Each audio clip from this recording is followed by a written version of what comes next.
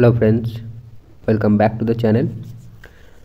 So we completed till chapter 8. Two more chapters are there for NCERT class 12 geography book. Part 2 book है ये human geography का.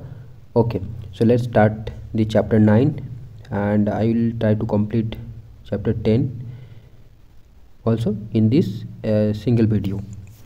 You are already familiar with the term trade as a tertiary activity which you have studied in chapter 7 of this book. You know that trade means the voluntary exchange of goods and services. Two parties are required to trade. One person sells and the other purchases. In certain places, people barter their goods. For both the parties, trade is mutually beneficial. Trade may be conducted at two levels, international and national. International trade is the exchange of goods and services among countries across national boundaries.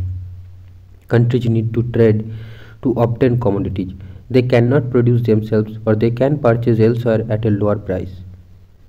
The initial form of trade in primitive societies was the barter system, where direct exchange of goods took place. In this system, if you are a potter and are in need of a plumber, you would have to look for a plumber who would be in need of pots and you could exchange your pots for his plumbering service.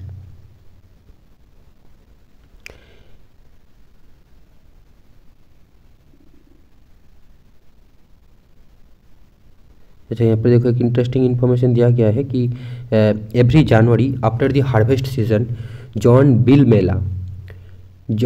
Mela takes, I think यहाँ पर John मतलब किसी का वो वाला John नहीं है, जे नहीं है, तो यहाँ पर जो पीपल बोलना चाहते हैं John bill Mela takes place in Jagiroad 35 kilometre away from Guwahati and it is possibly the only fair in India where barter system is still alive.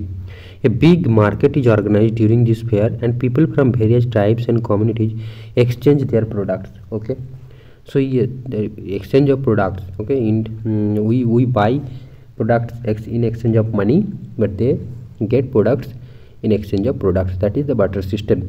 The difficulties of barter system were overcome by the introduction of money. In the olden times, before paper and coin currency came into being, rare objects with very high intrinsic value served as money, like flint stones, obsidian, cowrie shells, tiger's paws, whale's teeth, dog's teeth, skins, furs, cattle, rice, peppercorns, salt, small tools, copper, silver and gold. Do you know the word salary comes from the Latin word salarium, which means payment by salt? As in those times, producing salt from seawater was unknown and could only be made from rock salt, which was rare and expensive. That is why it became a mode of payment. Wow! So, history of international trade. In ancient times, transporting goods over long distance was risky. Hence, trade was restricted to local markets. People then spent most of the resources on basic necessities, food and clothes. Only the rich people bought jewelry, costly dresses, and this resulted in trade of luxury items. The Silk Route is an early example of long-distance trade connecting Rome to China. Along this 6,000-kilometer route, the traders transported Chinese silk, Roman wool, and precious metals, and many other high-value commodities from intermediate points in India, Persia, and Central Asia. After the disintegration of the Roman Empire, European commerce grew during 12th and 13th century. With the development of ocean-going warships, trade between Europe and Asia grew and the Americas were discovered. 15th century onwards, the European colonialism began and along with trade of exotic commodities, a new form of trade emerged which was called slave trade. The Portuguese, Dutch, Spaniards and British captured African natives and forcefully transported them to the newly discovered Americas for their labor in the plantations. Slave trade was a lucrative business for more than 200 years till it was abolished in Denmark in 1792, Great Britain in 1807 and United States in 1808.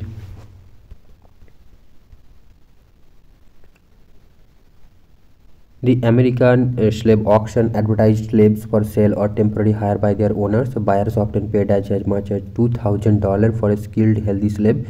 Such auctions often separated family members from one another, many of whom never saw their loved ones again.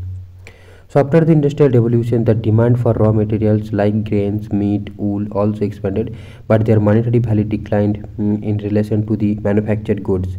The industrial nations imported primary products as raw materials and exported the value-added finished products back to the non-industrialized nations.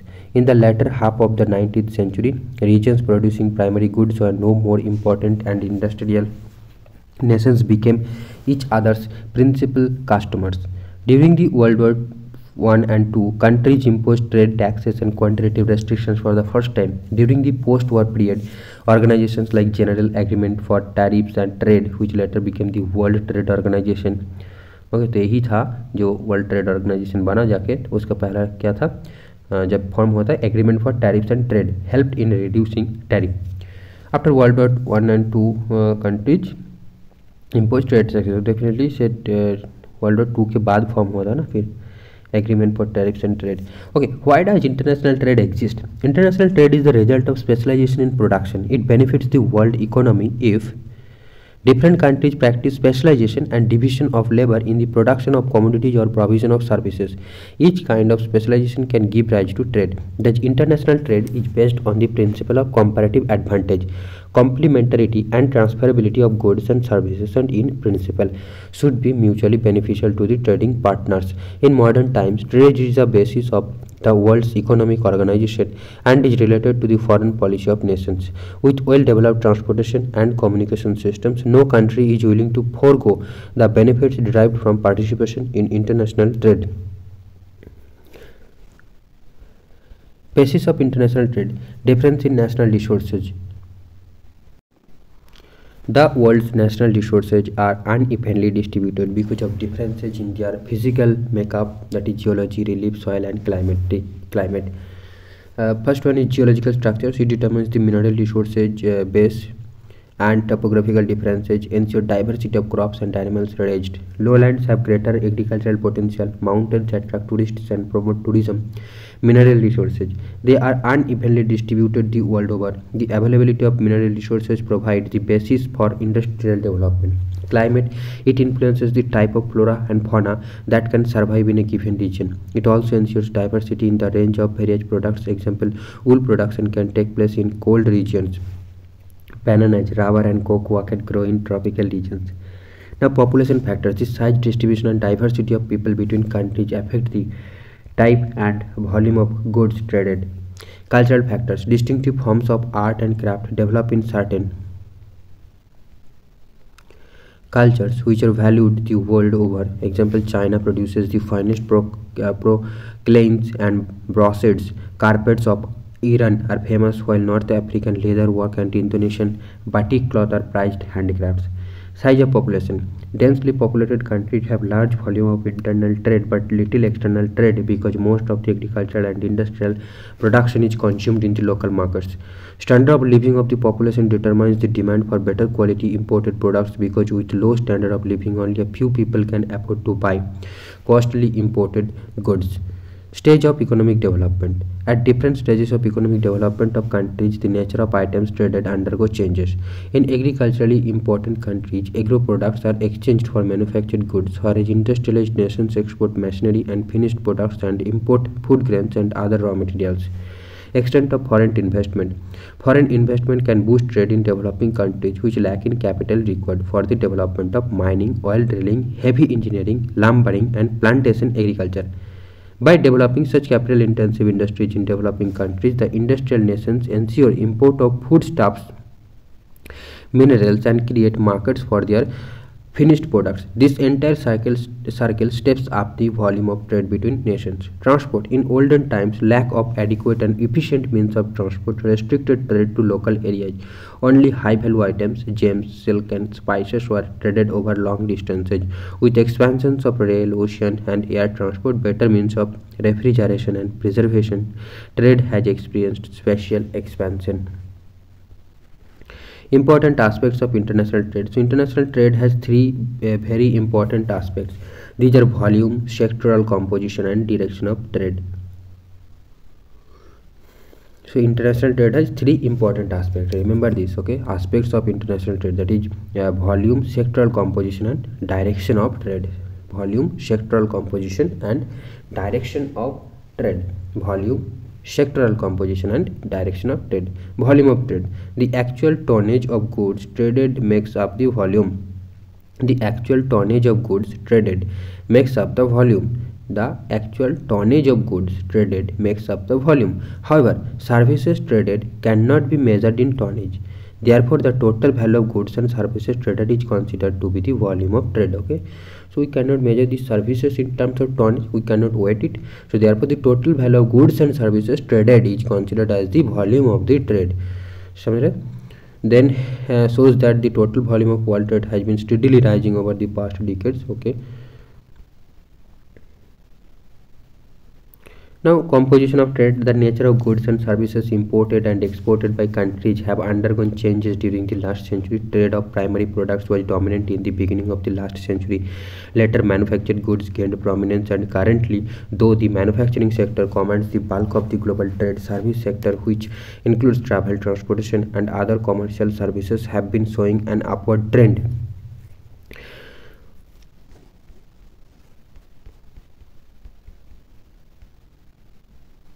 The share of different commodities and total global trade can be seen in graph below. So here they see machinery and transport equipment, fuels and mining, road and office and telecom equipment, chemicals, automotive products. So these are the data. Okay, looking at the graph above, we find that machinery and transport equipment, fuel and mining products, office and telecom equipment, chemicals, automobile parts, agriculture products, iron and steel, clothing, textile make up the major items of merchandise which are traded over the world. Trade in the service sector is quite different from trade in the products of primary and manufacturing sectors, as the services can be expanded infinitely, consumed by many, are weightless, and once produced can be easily replicated and thus are capable of generating more profit than producing goods. There are 4 different ways through which services can be supplied. Okay, so different types of services and the share of those services supplied to the international market. Direction of trade. Historically, the developing countries of the present used to export valuable goods and artifacts, etc., which were exported to European countries. During the 19th century, there was a reversal in the direction of trade. European countries started exporting manufactured goods for exchange of foodstuffs and raw materials from their colonies. Europe and USA emerged as major trade partners in the world and were leaders in the trade of manufactured goods. Japan at that time was also the 3rd important trading country. The world trade pattern underwent a drastic change during the second half of the 20th century. Europe lost its colonies while India, China and other developing countries started competing with developed countries. The nature of the goods traded has also changed. Balance of trade. Balance of trade records the volume of goods and services imported as well as exported by a country to other countries. If the value of imports is more than the value of a country's exports. तो ये बहुत ही important concept है भाई. पहले और एक बार पढ़ते हैं. पहले direction of trade क्या पढ़ा मैंने. Historically, the developing countries of the present used to export valuable goods and artifacts, etc., which were exported to European countries. During the 19th century, there is a reversal in the direction of trade. अच्छा, direction of trade कहाँ से कहाँ हो रहा है. तो पहले developing countries जो है डेवलप्ड में भेजते हैं, अब पूरा रिवर्स हो गया. डेवलप्ड कंट्रीज आ रहा है डेवलपिंग कंट्रीज में to sell their products. Wow. European countries started exporting manufactured goods for exchange of food stuffs and raw materials from there colonies. Europe and USA emerged as major trade partners in the world and were leaders in the trade of manufactured goods. Japan at that time was also the 3rd important trading country. The world trade pattern underwent a drastic change during the second half of the 20th century. Europe lost its colonies while India, China and other developing countries started competing with developed countries. The nature of goods traded has also changed. Okay, balance of trade. Balance of trade records the volume of goods and services imported as well as exported by a country to other countries. If the value of imports is more than the value of a country's exports, the country has negative or unfavorable balance of trade. If the value of exports is more than the value of imports, then the country has a positive or favorable balance of trade. Balance of trade and balance of payments have serious implications for a country's economy. A negative balance would mean that the country spends more on buying goods than it can earn by selling its goods. This would ultimately lead to exhaustion of its financial reserves. Types of international trade. International trade may be categorized into two types: bilateral trade, multilateral trade. Bilateral trade is done by two countries with each other. They enter into agreement to trade specified commodities amongst them. For example, country A may agree to trade some raw material with agreement to purchase some other specified item to country B, or vice versa. Multilateral trade, as the term suggests, multilateral trade is conducted with many trading countries. The same country can trade with a number of other countries. The country may also grant the status of the most favored nation on some of the trading partners. Now here the examples can be put not just A, B like mathematical terms, but yeah, the NCERT should use the real life examples like the present data ki India is exporting this product and importing this product. That is a better example, right? Now case for free trade. The act of opening up economies for trading is known as free trade or trade liberalization. This is done by bringing down trade barriers like tariffs. Trade liberalization allows goods and services from everywhere to compete with domestic products and services. Globalization, along with free trade, can adversely affect the economies of developing countries by not giving equal playing field by imposing conditions which are unfavorable. With the development of transport and communication systems, goods and services can travel faster and further than ever before. But free trade should not only let rich countries enter the markets but allow the developed countries to keep their own markets protected from foreign products. Countries also need to cautious about dumped goods, as long with free trade, dumped goods of cheaper prices can harm the domestic producers. What is dumping? The practice of selling a commodity in two countries at a price that differs for reasons not related to costs is called dumping. The practice of selling a commodity in two countries at a price that differs for reasons not related to costs is called dumping. Okay, I'm pretty sure कि definition is not very clear to you. Okay, so मैंने जितना पता है dumping मतलब ये होता है कि जो प्राइस है उस प्राइस से कम प्राइस में आपको वो चीज़ें बेच देना आपको, तो मतलब वही डंपिंग करना, ठीक है। मतलब मेरे को नहीं चाहिए तो फिर चलो जो आपका मतलब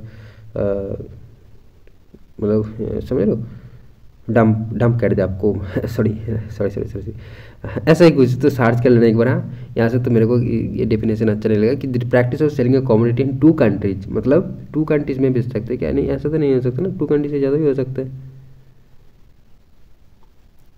फिर ये एक बार देखना पड़ेगा, मेरे को भी देखना पड़ेगा, डेफिनेटली मैं भी देखूंगा। Okay, so please don't mind if I said anything wrong. So panel to study anti dumping duty on shrimp. अच्छा, यहाँ पर एक केस स्टडी दिया गया, यहाँ पर आप पढ़ेंगे तो हाँ हम पढ़ेंगे तो कुछ समझ सकते हैं। देखते हैं, panel to study anti dumping duty on shrimp. Okay, so the US Act had seriously hit India's export to that country, as US is the second largest importer of marine products from India. Upholding India and Thailand request, World Trade Organization has constituted a panel to examine the anti-dumping duty and customs bond imposed by the US government against the import shrimp from these countries. The dispute settlement body of WTO has resolved to appoint the panel so that several rounds of discussion with these countries were function of local shrimp manufacturers. The US Act had seriously hit India exports to that country, as US is the second largest importer of marine products from India. The duty is also imposed against a host of other countries like Thailand, China, Brazil, Ecuador and Vietnam in July 2004. US Customs had also imposed continuous bond requirement on importers of certain frozen warm water shrimp from these countries. ये anti dumping strategy होगा। तो फिर dump हमने क्या पढ़ा था कि the practice of selling a commodity in to countries at a price that differs for reasons not related to costs is called dumping. मतलब हाँ, दो कंट्री इसलिए यूज़ किया है कि मैंने सपोज एक प्रोडक्ट है तो वो किसी को एक प्राइस में दे रहा हूँ और एक किसी को किसी और प्राइस में दे रहा हूँ, मतलब दो प्राइस दो लोगों के लिए दो कंट्री के लिए दो प्राइस में यूज़ कर रहा हूँ। तो जिसको कम दे रहा हूँ उसके पीछे मेरा कोई रीजन्स है, but that reason is not related to cost, क्योंकि बनाने में तो कॉस्ट एक ही लगा है, फिर मैं आपको कम प्राइस में क्यों दे रहा हूँ, ऐसा एक कॉन्सेप्ट है। तो अगर कम प्राइस में दे रहा हूँ तो उसको डंपिंग माना जाएगा, ये बात है आई थिंक। ठीक है, आप कमेंट करके बता सकते हो कि आपका क्या अंडरस्टैंडिंग रहा है इस पर। ठीक है, thank you. The world trade organisation in 1948 In 1948, to liberalize the world from high customs tariffs and various other types of restrictions, General Agreement for Tariffs and Trade (GATT) was formed by some countries in 1994. Was formed by some countries, that is GATT 1948 में. In 1994, it was decided by the member countries to set up a permanent institution for looking after the promotion of free and fair trade amongst nations, and the GATT was transformed into the World Trade Organization from 1st January 1995.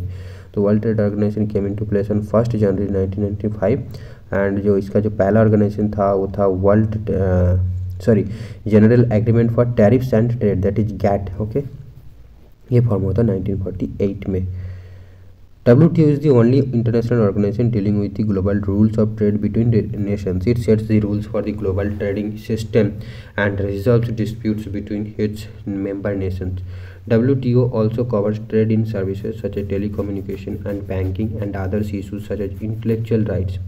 The WTO has, however, been criticized and opposed by those who are worried about the effects of free trade and economic globalization. It is argued that free trade does not make ordinary people's lives more prosperous. It is actually widening the gulf between rich and poor by making rich countries more rich.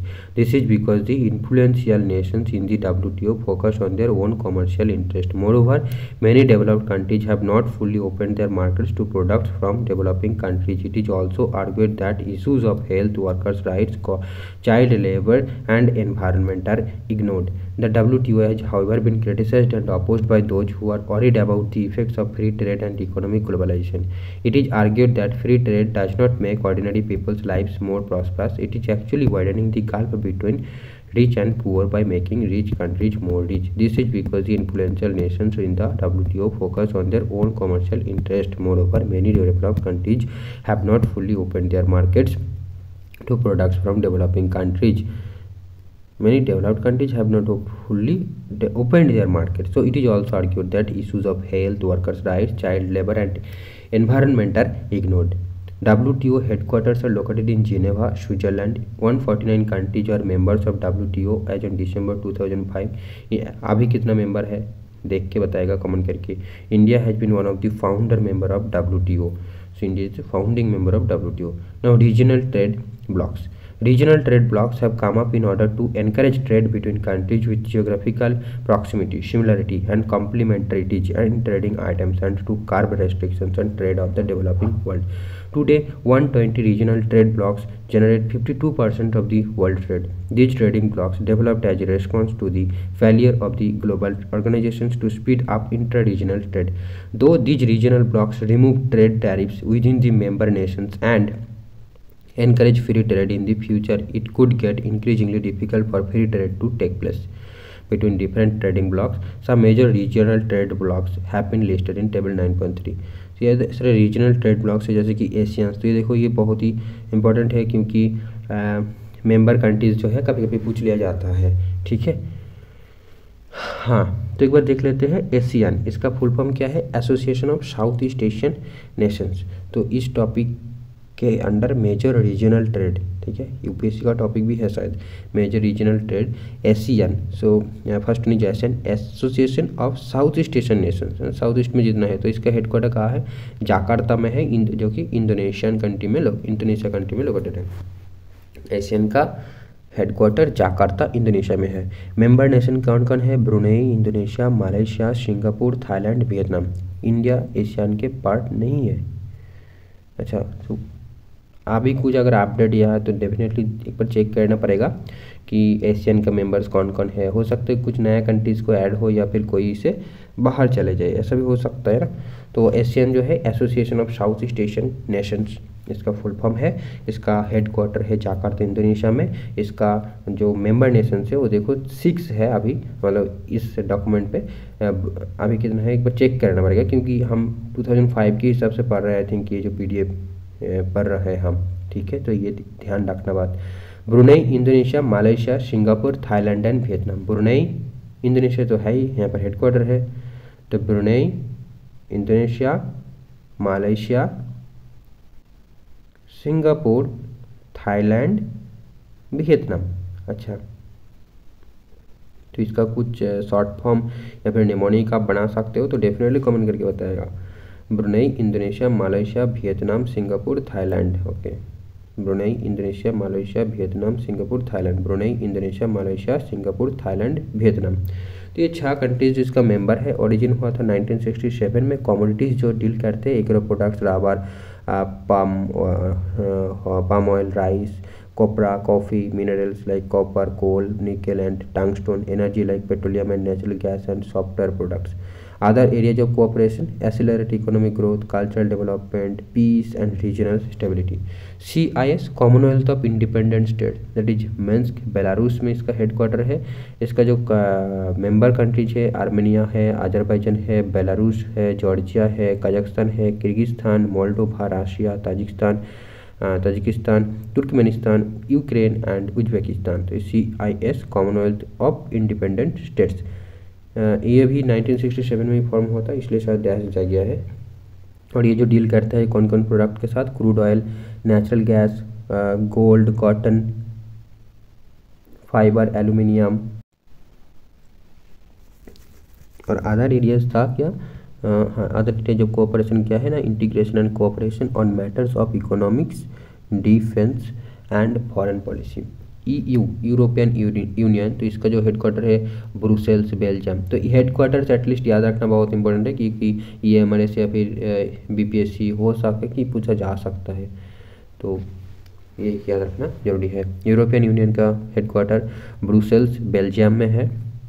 इसका देखो member nation क्या है: Austria, Belgium, Denmark, France, Finland, Ireland, Italy, the Netherlands, Luxembourg, Portugal, Spain, Sweden and UK। Right, ये form हुआ था 1957 में। EEC form हुआ था, फिर उसके बाद EU हुआ फरवरी 1992 में। Agro products like minerals, chemicals, world would paper, चलो with single market with single currency. तो ये उसका पर्पस था यूरोपियन यूनियन का, कि single market with single currency. Okay, next क्या है कि लाया, लैटिन अमेरिकन इंटीग्रेशन एसोसिएशन, लाया। ओके, इसका हेडक्वार्टर है मॉन्टेविडियो। भाई क्या नाम है, उड़ूगी ये, मॉन्टेविडियो। ये 1960 में फॉर्म होता है। इसका मेंबर देख लो: Argentina, Bolivia, Brazil, Colombia, Ecuador, Mexico, Paraguay, Peru, Uruguay and Venezuela.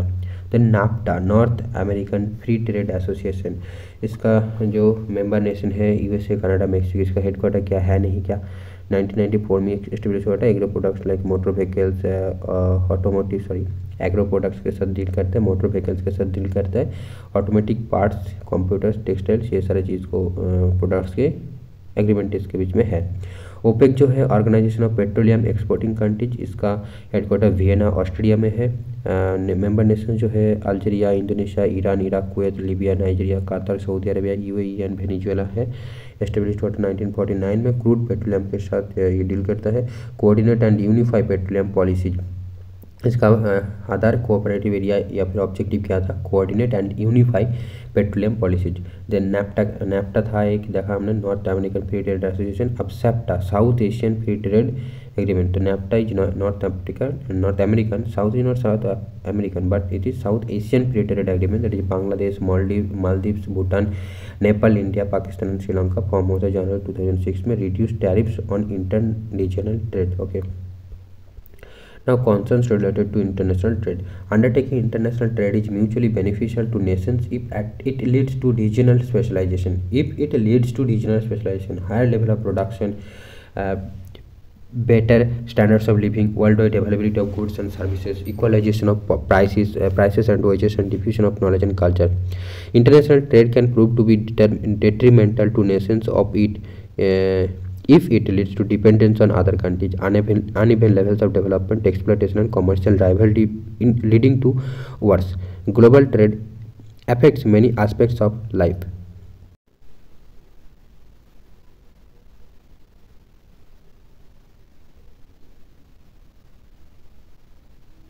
It can it can impact everything from the environment to health and well-being of the people around the world. As countries compete to trade more, production and the use of natural resources spiral up. Resources get used up faster than they can replenish. As a result, marine life is also depleting fast. Forests are being cut down and river basins sold off to private drinking water companies. Multinational corporations trading in oil, gas mining, pharmaceuticals, and agribusiness keeps expanding their operations at all costs, creating more pollution. Their mode of work does not follow the norms of sustainable development. If organizations are geared only towards profit making and environmental and health concerns are not addressed, then it could lead to serious implications in the future. Gateways of international trade, that is ports, किसके through होता है? तो the cheap gateways of the world international trade are the harbours and ports. Cargoes and travelers pass from one part of the world to another through these ports. The ports provide facilities of docking, loading, unloading, and the storage facilities for cargo. In order to provide these facilities, the port authorities make arrangements for maintaining navigable channels, arranging tugs and barges, and providing labor and managerial services. The importance of a port is judged by the size of cargo and the number of ships handled. The quantity of cargo handled by a port is an indicator of the level of development of its hinterland. Now, types of ports. So generally ports are classified according to the types of traffic which they handle. Types of port according to cargo handle, that is industrial ports and commercial ports. Industrial ports are specialized in bulk cargo like grain, sugar, ore, oil, chemicals, and similar products. So commercial ports, these ports handle general cargo, packaged products, and manufactured goods. These ports also handle passenger traffic, that is commercial ports. General cargo, packaged products, and manufactured goods, and these ports specialize in bulk cargo like grain, sugar, ore, oil, chemicals, and similar materials, and cargo packaged products, right? So commercial ports are like packaged products and passengers. This is the difference. And industrial ports handle bulk products like that. Those are not packaged, right? Sugar आएगा, grains आएगा, ore आएगा, oil आएगा. They are not packed. They the full of the container comes, right? So that's it. Okay, now another one is comprehensive ports. So such ports handle bulk and general cargo in large volume. So both handle both, that is the comprehensive ports. Now most of the world's great ports are classified as comprehensive ports. Types of ports on the basis of location. Inland ports. These ports are located away from the sea coast. They are linked to the sea through a river or a canal. Such ports are accessible to flat bottom ships or barges. For example, Manchester is linked with a canal. Memphis is located on the river Mississippi. Rhine has several ports like Mannheim and Duisburg, and Kolkata is located on the river Hooghly, a branch of the river Ganga. And then outports, these are deep water ports built out from the actual ports. These serve the parent ports by receiving those ships which are unable to approach them due to their large size. Classic combination, for example, is Athens and its outport Piraeus in Greece. Next is types of port on the basis of specialized functions. So oil ports. These ports deal in the processing and shipping of oil. Some of these are tanker ports and some are refinery ports. So Maracaibo in Venezuela, Eskira in Tunisia, Tripoli in Lebanon are tanker ports. Abadan on the Gulf of Persia is a refinery port. Now ports of call. These are the ports which originally developed as calling points on main sea routes where ships used to anchor for refueling, watering, and taking food items. Later on they developed into commercial ports. Aden, Honolulu, and Singapore are good examples. Ports of call. Now packet station. These are also known as ferry ports. These packet stations are exclusively concerned with the transportation to passengers and mail across water bodies covering short distances. These stations occur in pairs located in such a way that they face each other across the water body. Example is Dover in England and Calais in France across the English Channel. Now interport Interport, entry port ports. These are collection centers where the goods are brought from different countries for export. That those are called entry port ports. Okay, Singapore is an entry port for Asia, Rotterdam for Europe, and Copenhagen for the Baltic region. Naval ports, these are ports which have only strategic importance. Naval ports, these have only strategic importance. These ports serve warships and have repair workshops for them. Kochi and Karwar are examples of such ports in India. Kochi and Karwar are the naval ports of India. Okay, naval ports are which they have strategic importance and they serve warships and have repair workshops for them. And Kochi and Karwar are examples of such ports in India. Those are called Kochi and Karwar are naval ports in India. Okay, we are at the last chapter, that is chapter 10, and this is about human settlements. So we all live in clusters of houses. We may call it a village, a town, or a city. All are examples of human settlements. The study of human settlements is basic to human geography because the form of settlement in any particular region reflects human relationship with the environment. A human settlement is defined as a place inhabited more or less permanently. The house may be designed or redesigned, buildings may be altered, functions may change, but settlement continues in time and space. There may be some settlements which are temporary and are occupied for short periods, maybe a season. Classification of settlements, rural urban dichotomy. So it is widely accepted that settlements can be differentiated in terms of rural and urban, but there is no consensus on what exactly defines a village or a town. Although population size is an important criteria, it is not a universal criteria, since many villages in densely populated countries of India and China have population exceeding that of some towns of Western Europe and the United States. At one time, people living in villages pursued agriculture or other primary activities, but presently in developed countries, large sections of urban populations prefer to live in villages even though they work in the city. The basic difference between towns and villages is that in towns, the main occupation of the people is related to secondary and tertiary sectors, while in the villages, most of the people are engaged in primary occupations such as agriculture, fishing, lumbering, mining, animal husbandry, etc. Suburbanization. It is a new trend of people moving away from congested urban areas to cleaner areas outside the city in search of a better quality of living. Important suburbs develop around major cities, and every day thousands of people commute from their homes in the suburbs to their workplaces in the city. Now, differentiations between rural and urban on the basis of functions are more meaningful, even though there is no uniformity in the hierarchy of the functions provided by the rural and urban settlements.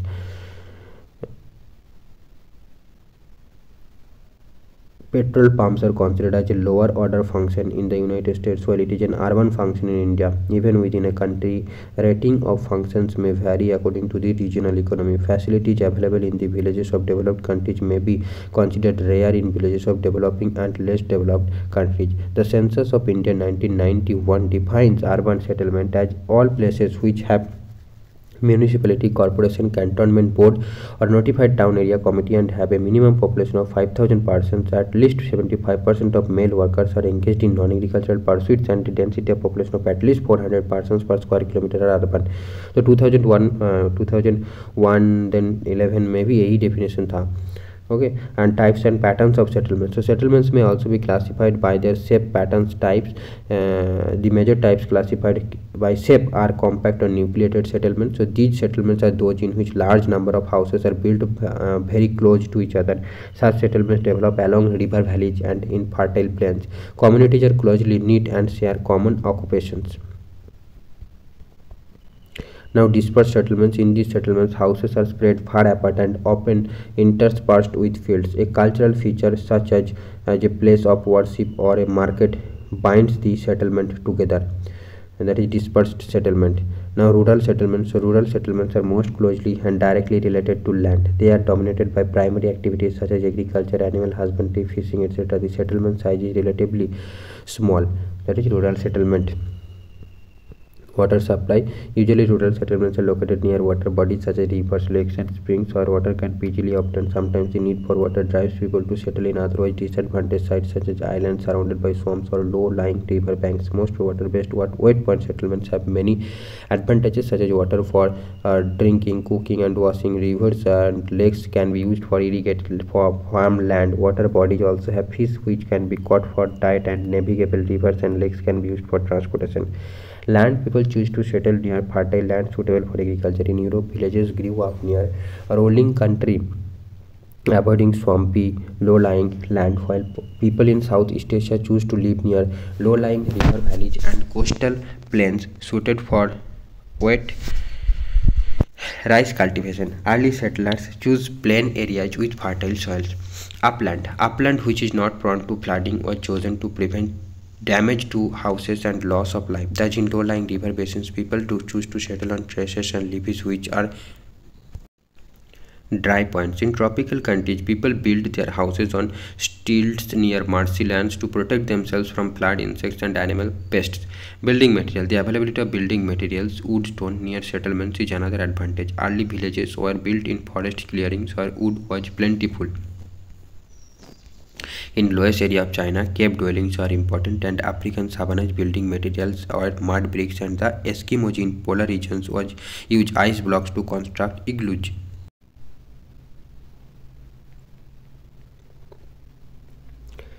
Now defense. During the times of political instability, war, hostility of neighboring groups, villages were built on defensive hills and islands. In Nigeria, upstanding NCERT formed good defensive sites. In India, most of the forts are located on higher grounds or hills. Now, planned settlement sites that are not spontaneously chosen by villagers themselves. Planned settlements are constructed by governments by providing shelter, water and other infrastructures on acquired lands. The scheme of villagization in Ethiopia and the canal colonies in Indira Gandhi Canal Command Area in India are some good examples. Rural settlement patterns. Patterns of rural settlements reflect the way the houses are sited in relation to each other. The site of the village, the surrounding topography and terrain influence the shape and size of a village. Rural settlements may be classified on the basis of a number of criteria. On the basis of setting, the main types and plain villages, plateau villages, coastal villages, forest villages and desert villages. On the basis of functions, there may be farming villages, fishermen villages, lumberjack villages, pastoral villages, etc. On the basis of forms or shapes of the settlement, these may be a number of geometrical forms and shapes such as linear, rectangular, circular, star-like, T-shaped village, double village, double linear village होता है, and cross shaped village etc. Linear pattern. Okay, in such settlements, houses are located along a road, railway line, river, canal edge of a valley or along a levee. Rectangular pattern. Such patterns of rural settlements are found in plain areas or wide inter-mountain valleys. The roads are rectangular and cut each other at right angles. तो ये सारे जो pictures है आप देख सकते हो, ऐसे इजी है कॉन्सेप्ट, ठीक है. Now circular pattern. Circular villages develop around lakes, tanks and sometimes the village is planned in such a way that the central part remains open and is used for keeping the animals to protect them from wild animals. Star-like pattern, where several roads converge. Star-shaped settlements developed by the houses built along the roads. T-shaped, Y-shaped, cross-shaped or cruciform settlements. T-shaped settlements develop at tri-junction of the roads. Y shaped settlements, तो ये every जो part दिख रहा है ना आपको T का Y का, ये एक रोड्स है, मान लो ऐसे करके एक जगह एक पॉइंट पर मीट कर रहा है तीनों रोड, तो टी शेप वाई शेप्ड बनता है. Settlements emerge as the places और two roads converge on the third one and houses are built along this roads. So cruciform settlements develop on the cross roads and houses extend in all the four directions. So आप एक चीज़ notice कर रहे हो कि compact settlement में क्या होता है कि अच्छे रोड्स ही नहीं होते. अगर अच्छे रोड्स होंगे तो रोड्स के आसपास जो होगा, मतलब रोड के साइड पे सेटलमेंट बनेगा और वो एक अच्छा पैटर्न बनाएगा, या तो स्टार शेप बनाएगा या फिर लीनियर बनाएगा. ओके, ऐसे करके. और सर्कुलर तो जैसे कि मान लो एक बहुत बड़ा लेक है, उस लेक के आसपास कोई अगर सेटलमेंट बन गया तो उससे हम सर्कुलर बन जाएगा वो, ठीक. तो ऐसे करके होता है. आप देखो डबल विलेज, अच्छा ये मैंने कंफ्यूज कर रहा था, तब बोला कि डबल विलेज क्या होता है। तो देखो यहाँ पर दिया गया है, this settlements extend on both sides of a river where there is a bridge और ए फेरी। अच्छा, तो उसको हम डबल विलेज बोलते हैं। तो ये अच्छी कॉन्सेप्ट है। What is double village? This settlements extend on both sides of a river where there is a bridge और ए फेरी। मतलब ऐसा क्या है कि मतलब एक ही गांव है, उसके बीच में एक नदी चला गया है, तो उसको हम फेरी या ब्रिज के थ्रू कनेक्ट कर दिया है दो सेटलमेंट पार्ट्स को, तो उसे शायद हम डबल विलेज बोलते हैं। ऐसा ही कुछ हुआ ना मीनिंग इसका, बताओ आप कमेंट करके। Now identify this patterns. Okay, problems of rural settlements. Rural settlements in the developing countries are large in number and poorly equipped with infrastructure. They represent a great challenge and opportunity for planners. Supply of water to rural settlements in developing countries is not adequate. People in villages, particularly in mountains and arid areas, have to walk long distances to fetch drinking water. Waterborne diseases such as cholera and jaundice tend to be a common problem.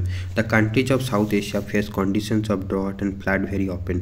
Crop cultivation sequences in the absence of irrigation also suffer. The general absence of toilet and garbage disposal facilities cause health-related problems. The design and use of building materials of houses vary from one ecological region to another. The houses made up of mud, wood, and thatch remain susceptible to damage during heavy rains and floods and require proper maintenance every year. Most house designs are typically deficient in proper ventilation.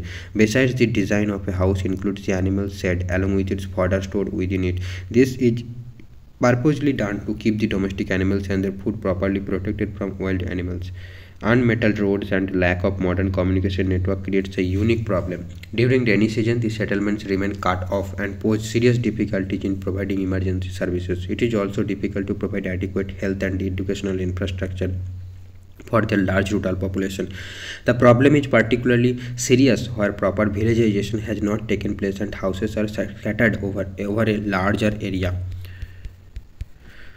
Now, urban settlement. Rapid urban growth is recent phenomena. Until recent times, few settlements reached the population size of more than a few thousand inhabitants. The first urban settlement to reach a population of 1 million was the city of London by around 1810. By 1982, approximately 175 cities in the world had crossed the 1 million population mark. Presently, 48% of the world's population lives in urban settlement compared to only 3% in the year 1800. Classification of urban settlements. The definition of urban areas varies from one country to another. Some of the common bases of classification are size of population, occupational structure, and administrative setup. Population size. It is an important criteria used by most countries to define urban areas. The lower limit of the population size for a settlement to be designated as urban is 1,500 in Colombia, 2,000 in Argentina, Portugal 2,500 in USA, and Thailand 5,000. अरे क्या पढ़ दिया मैंने, 1,500 in Colombia, 2,000 in Argentina and Portugal, 2,500 in USA and Thailand, 5,000 in India and 30,000 in Japan. Besides the size of population, density of 400 person per square kilometer and share of non-agricultural workers are taken into consideration in India. Countries with low density of population may choose a lower number as the cut-off figure compared to density populated countries. वही exam में ज़्यादा marks नहीं आए तो cut off कैसे high होगा, है ना. In Denmark, Sweden and Finland, all places with a population size of 250 persons are called urban. Denmark में सिर्फ 250 पॉपुलेशन अगर किसी प्लेस में रह गया, और डेफिनेटली वहाँ पर आई होप कि जैसे कि और भी कंडीशंस हमारे कंट्री में है, जैसे 75% क्या होगा कि नॉन एग्रीकल्चर पार्टसूट में पार्ट लेना होगा, डेंसिटी होगा, तो वहाँ पर और भी सारे क्राइटेरिया शायद होंगे, बट पॉपुलेशन क्राइटेरिया 250 है only. The minimum population for a city is 300 in Iceland, whereas in Canada and Venezuela it is 1,000 persons. Occupational structure. In some countries such as India, the major economic activities in addition to the size of the population in designating a settlement as urban are also taken as a criterion. Similarly, in Italy, a settlement is called urban if more than 50% of its economically productive population is engaged in non-agricultural pursuits. India has set this criteria at 75%. Okay, तो Italy में 50% हो गया. Now, administration. The administrative setup is criterion for classifying a settlement as urban in some countries. For example, देखा इतना कितना सुंदर example देकर सारी चीज़ों को एक्सप्लेन कर रहे हैं. हर चीज़ ऐसे ही एक्सप्लेन करना चाहिए तो ज़्यादा समझ में आएगा ना हम लोग को. For example in India A settlement of any size is classified as urban. जो मैं पढ़ रहा हूँ वो अगर मैं रियलिटी के साथ रिलेट नहीं कर पाऊँ, मतलब वास्तव के साथ, तो फिर मतलब ये है कि वो मेरे को समझ में नहीं आ रहा है। ठीक, जब हम रिलेट कर पा रहे, हम जो देख रहा है, जो एक्चुअल में रियल वर्ल्ड में चल रहा है, तभी हम कह सकते हैं कि जो हम पढ़ रहे हैं बुक में वो समझ में आ रहा है। Okay, so in India, a settlement of any size is classified as urban if it is a municipality, cantonment board, or notified area council. Similarly, in Latin America, countries such as Brazil and Bolivia, any administrative center is considered urban irrespective of its population size. ठीक है। Location of urban centers is examined with reference to their function. For example, the seating requirements of a holiday resort are quite different from that of an industrial town, a military center, or a seaport. Strategic towns require sites offering natural defense. Mining towns require the presence of economically valuable minerals. Industrial towns generally need local energy supplies or raw materials. हम जब classification of towns पढ़ेंगे तब ये सारी चीज़ों को detail में फिर से पढ़ना पड़ेगा। Tourist centres require attractive scenery और ए marine beach, A spring with medicinal water or historical relics. Ports require a harbor, etc. Locations of the earliest urban settlements are based on the availability of water, building materials, and fertile land. Today, while these considerations still remain valid, modern technology plays a significant role in locating urban settlements far away from the source of these materials. Piped water can be supplied to a distant settlement. Building material can be transported from long distances. Apart from site, the situation plays an important role in the expansion of towns. The urban centers, which are located close to an important trade route, have experienced rapid development. Functions of urban centers. The earliest towns are centers of administration, trade, industry, defense, and religious importance. The significance of defense and religion as differentiating functions has declined in general, but other functions have entered the list. Today, several new functions such as recreational, residential, transport, mining, manufacturing, and most recently activities related to information technology are carried on in specialized towns. Some of these functions do not necessarily require the urban center to have any fundamental relationships with their neighboring rural areas. In spite of towns performing multiple functions, we refer to their dominant function. For example, we think of Sheffield as an industrial city, London as a port city, Chandigarh as an administrative city, and so on. Large cities have a rather greater diversity of functions. Besides, all cities are dynamic and over a period of time may develop new functions. Most of the early 19th century fishing ports in England have now developed tourism. Many of the old market towns are now known for manufacturing activities. Towns and cities are classified into the following categories: administrative towns, national capitals which house the administrative offices of central governments such as New Delhi, Canberra, Beijing, Addis Ababa, Washington DC, and London, etc. are called administrative towns. Provincial subnational towns can also have administrative functions, for example, Victoria, Albany, Chennai. Trading and commercial towns. Agricultural market towns such as Winnipeg and Kansas City. Banking and financial centers like Frankfurt and Amsterdam. Large inland centers like Manchester and St. Louis, and transport nodes such as Lahore, Baghdad, and Agra have been important trading centers. Now, cultural towns, so places of pilgrimage such as Jerusalem, Mecca, Jagannath Puri, and Varanasi are considered cultural towns. These urban centers are of great religious importance. Additional functions which the cities perform are health and recreation, Miami and Panaji, industrial, Pittsburgh and Jamshedpur, mining and quarrying, Broken Hill and Dhanbad, and transport, Singapore and Mughal Sarai. Urbanization means the increase in the proportion population of a country who live in urban areas. The most important cause of urbanization is rural-urban migration. During the late 1990s, some 20 to 30 million people were leaving the countryside every year and moving into towns and cities. Developed countries experienced rapid urbanization during the 19th century. Developing countries experienced rapid urbanization during the second half of the 20th century.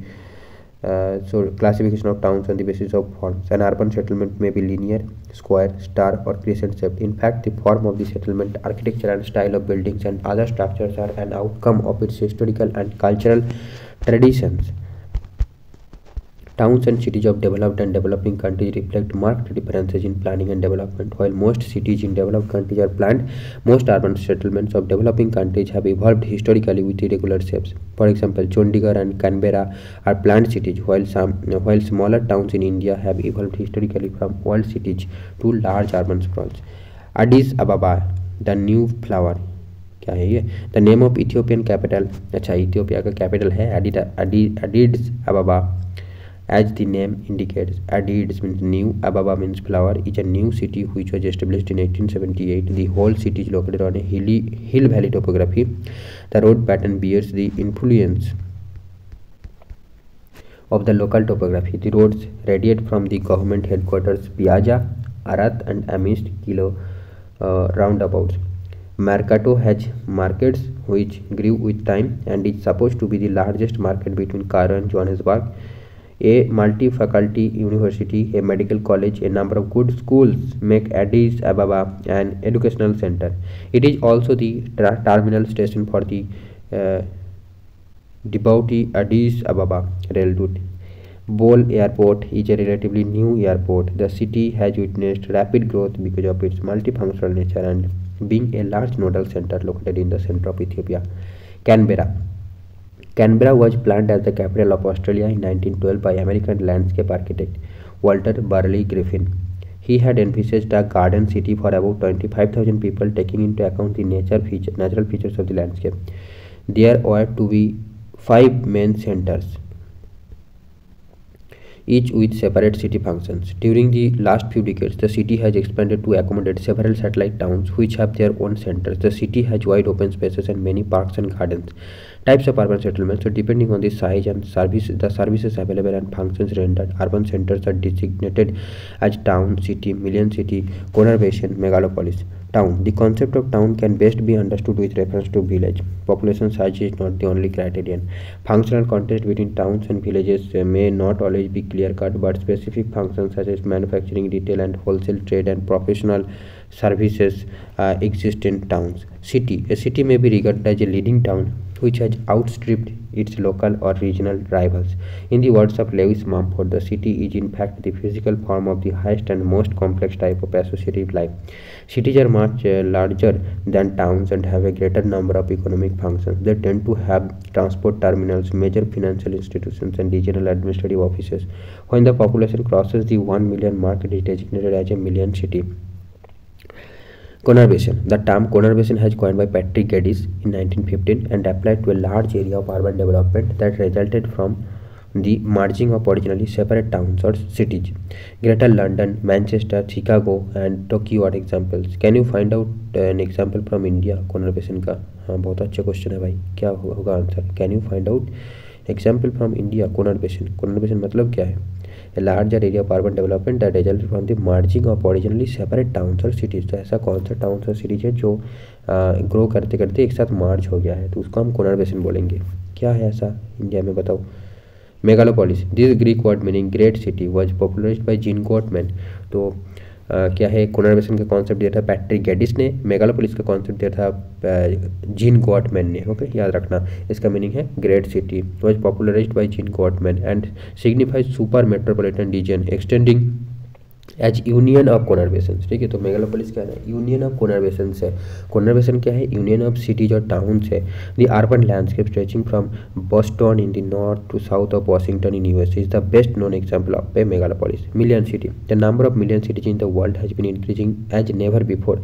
London reached the million mark in 1800, followed by Paris in 1850, New York in 1860, and by 1950 there were around 80 such cities. The rate of increase in the number of million cities has been threefold in every 3 decades, around 160 in 1975 to around 438 in 2005. So presently कितना million cities है बताओ, comment करके देख के search करो, और मतलब at least आपको पता लगा हुआ. एटलीस्ट कमेंट करो या ना करो, मैं जस्ट बता रहा हूँ. ठीक है, कमेंट करना इंपॉर्टेंट नहीं है. Now distribution of mega cities. A mega city और megalopolis is a general term for cities together with their suburbs with A population of more than 10 million people. New York was the first to attain the status of a mega city by 1950 with a total population of about 12.5 million. The number of mega cities is now 25. The number of mega cities has increased in the developing countries during the last 50 years vis-a-vis the developed countries. Then problems of human settlements in developing countries. The settlements in developing countries suffer from various problems such as unsustainable concentration of population, congested housing and streets, lack of drinking water facilities. They also lack infrastructure such as electricity, sewage disposal. तो ये देखो, ये data कहाँ से लिया गया, तो इस वेबसाइट को विजिट करके आप देख सकते हो। तो यहाँ पर आपको मेगा सिटीज़ का डाटा मिल जाएगा। देन यहाँ पर आपका है मिलियन सिटीज़ का डाटा यहाँ पर आपको मिल जाएगा। तो ये वेबसाइट क्या है ना, ऑथेंटिक है, क्योंकि NCERT ने दिया हुआ है, तो डेफिनेटली इसको हम ऑथेंटिक मान सकते हैं। देखो citypopulation.de, फिर ये जो बाकी का जो है ये शायद चेंज हो सकता है, बट वेबसाइट एड्रेस आप ये वाला फॉलो करना। पहले सर्च करके देखो क्या आ रहा है, फिर ढूंढने की कोशिश करो कि ये वेबसाइट आपको मिल जाए तो अच्छा होगा। They also lack infrastructure such as electricity, sewage, special health and educational facilities. Okay, now what else? Problems of urban settlements. So people flock to cities to avail of employment opportunities and civic amenities. Since most cities in developing countries are unplanned, it creates severe congestion, shortage of housing, vertical expansion and growth of slums are characteristic features of modern cities of developing countries. In many cities, an increasing proportion of the population lives in substandard housing, example slums and squatter settlements. In most million plus cities in India, one in 4 inhabitants lives in illegal settlements, which are growing twice as fast as the rest of the cities. Even in the Asia Pacific countries, around 60% of the urban population lives in squatter settlements. What is a healthy city? World Health Organization suggests that, among other things, a healthy city must have a clean and safe environment. That is very rare, you can say, in a city area. Meets the basic needs of all its inhabitants, involves the community in local government, provides easily accessible health services. Last word, that is okay, matlab can be available easily, but the first one is the rarest one. Okay, so cities are full of pollution, right? मैंने सुना है कि चंडीगढ़ है बहुत cleanest city माना जाता है India का, तो मैंने विजिट तो कभी नहीं किया है। तो अगर आप मतलब आप जानते हो, मतलब सुने हो कि ये सिटी की सबसे अच्छा सिटी माना जाता है, सबसे क्लीनेस्ट सिटी माना जाता है, और अगर आप उस सिटी को कभी विजिट किए हो, मतलब सच में उस इन्फॉर्मेशन को वेरीफाई किए हो आप जाके, तो फिर कमेंट करके ज़रूर बताएगा एक्सपीरियंस कैसा रहा आपका, सच में क्या सिचुएशन है। The decreasing employment opportunities in economic problems. The decreasing employment opportunities in the rural as well as smaller urban areas of the developing countries consistently push the population to the urban areas. The enormous migrant population generates a pool of unskilled and semi-skilled labor force which is already saturated in urban areas. Socio-cultural problems. Cities in the developing countries suffer from several social ills. Insufficient financial resources fail to create adequate social infrastructure catering to the basic needs of the huge population. The available educational and health facilities remain beyond the reach of the urban poor. Health indices also present a gloomy picture in cities of developing countries. Lack of employment and education tends to aggravate the crime rates. Male selective migration to the urban areas distorts the sex ratios in these cities. तो देखो, migration भी कभी कभी cities का sex ratio का distort करता है, तो ये याद रखना, क्योंकि सिर्फ मेल पॉपुलेशन सिटीज़ में जा रहा है तो डेफिनेटली एक पर्टिकुलर सिटीज़ में मेल का पॉपुलेशन ज़्यादा हो रहा है और फीमेल का पॉपुलेशन जो कम हो रहा है, तो इसलिए सेक्स रेशियो उस सिटीज़ का डिग्रेड हो रहा है। या फिर जहाँ से मेल पॉपुलेशन माइग्रेट कर रहा है, मतलब कोई विलेज से, तो उस विलेज का भी सेक्स रेशियो क्या हो रहा है, डिस्टोर्ट हो रहा है, क्योंकि यहाँ पर महिला या फिर वुमेन का नंबर ज़्यादा हो रहा है और मेल पॉपुलेशन का नंबर घट रहा है। Environmental problems. The large urban population in developing countries not only usage but also disposes of a huge quantity of water and all types of waste materials. Many cities of the developing countries even find it extremely difficult to provide the minimum required quantity of potable water. Potable means safe drinking water, and water for domestic and industrial usage. An improper sewerage system creates unhealthy conditions. Massive use of traditional fuel in the domestic as well as the industrial sector severely pollutes the air. The domestic and industrial waste are either let into the general sewerage or dumped without treatment at unspecified locations. Huge concrete structures erected to accommodate the population and economic play a very conducive role to create heat islands.